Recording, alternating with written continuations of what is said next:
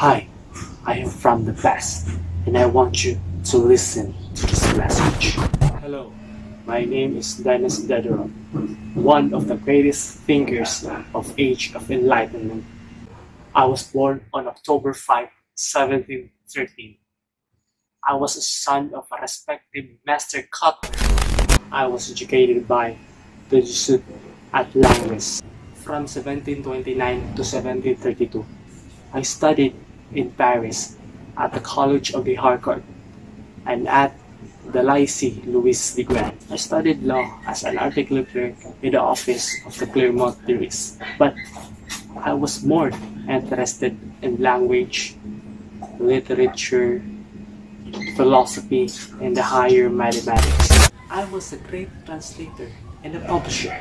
In fact, during my early years, I wrote a sermon for the seminary at 50 Ecosage. I want to have an English life, but I did not enter the seminary, and I was turned into an atheist. I published a book who are opposed to the teaching of the church.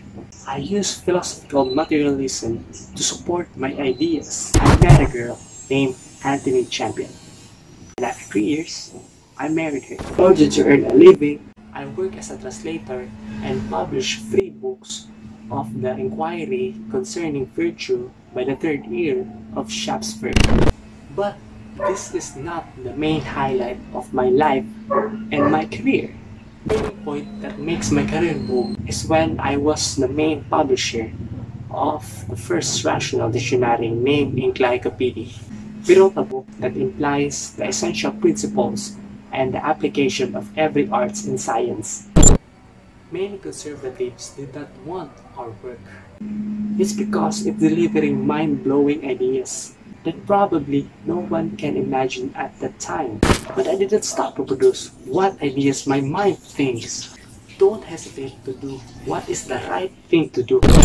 Just do it.